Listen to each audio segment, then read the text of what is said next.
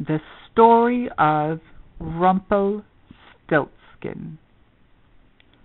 Once there was a miller who was poor, but who had a beautiful daughter. Now it happened that he had to go and speak to the king, and in order to make himself appear more important, he said to him, "I have a daughter who can spin straw into gold." The king said to the miller, "That is an art which pleases me well. If your daughter is as clever as you say, bring her tomorrow to my palace, and I will put her to the test."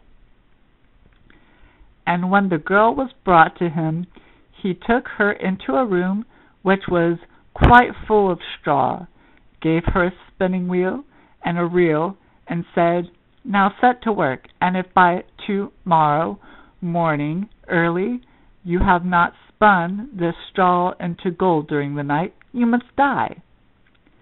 Thereupon he himself locked up the room and left her in it alone. So there sat the poor miller's daughter, and for the life of her could not tell what to do. She had no idea how straw could be spun into gold, and she grew more and more frightened until at last she began to weep. But all at once the door opened, and in came a little man and said, "Good evening, Mistress Miller. Why are you crying so?" "Alas," the girl answered, "I have to spin straw into gold, and I do not know how to do it." "What will you give me," said the mannikin, "if I do it for you?" "My necklace," said the girl. The little man took the necklace, seated himself in front of the wheel, and whir, whir, whir, 3 turns, and the reel was full. Then he put on another, and whir, whir, whir, 3 times round, and the second was full too. And so it went on until the morning, when all the straw was spun and all the reels were full of gold.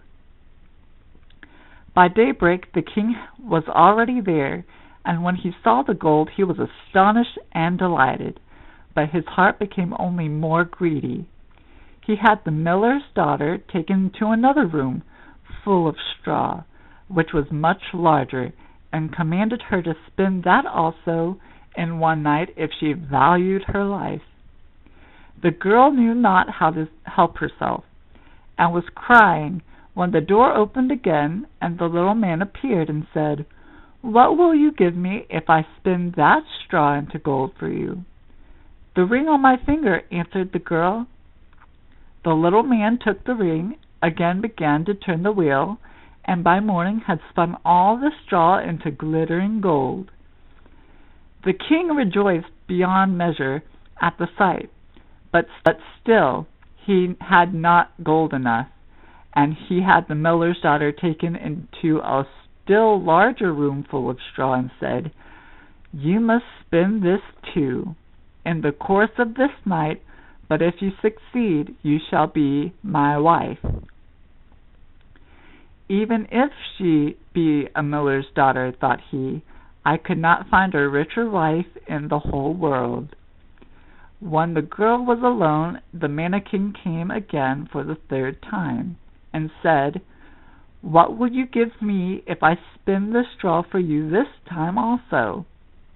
"I have nothing left that I could give," answered the girl.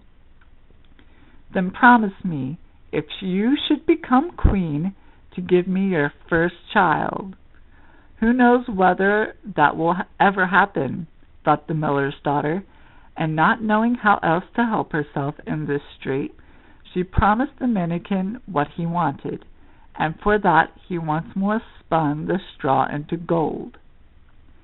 And when the king came in the morning and found all as he had wished, he took her in marriage, and the pretty miller's daughter became a queen.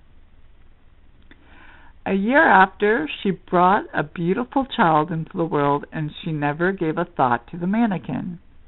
But suddenly he came into her room and said, "Now give me what you promised." The queen was horror-struck, and offered the mannikin all the riches of the kingdom if he would leave her the child. But the mannequin said, "No, something alive is dearer to me than all the treasures in the world."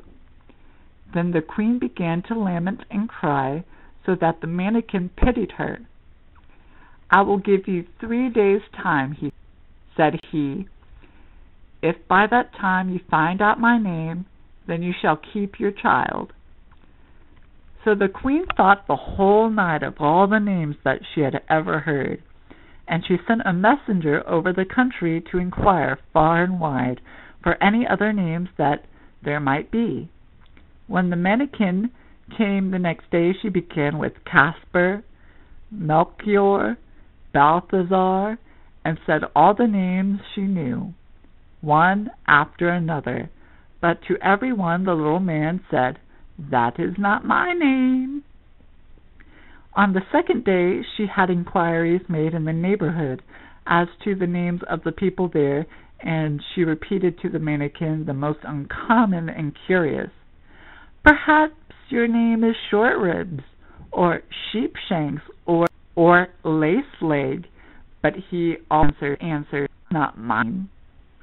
On the third day the messenger came back and said, "I have not been able to find a single new name, but as I came to a high mountain at the end of the forest, where the fox and the hare bid each other good night, there I saw a little house, and before the house a fire was burning, and round about the fire quite a ridiculous little man was jumping.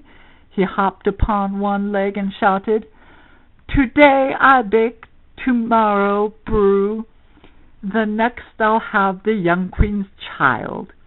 Ha! Glad am I that no one knew that Rumplestiltskin I am styled." You may imagine how glad the queen was when she heard the name. And when soon afterwards the little man came in and asked, "Now, Mistress Queen, what is my name?" At first she said, "Is your name Conrad?" "No."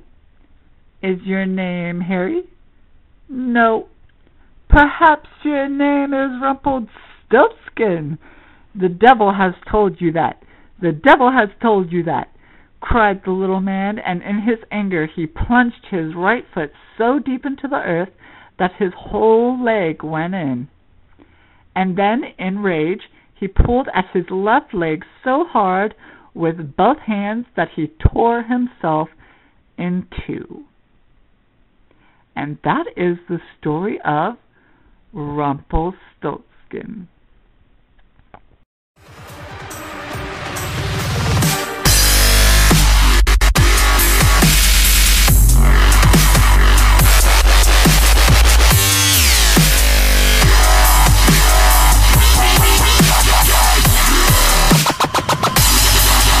Drill.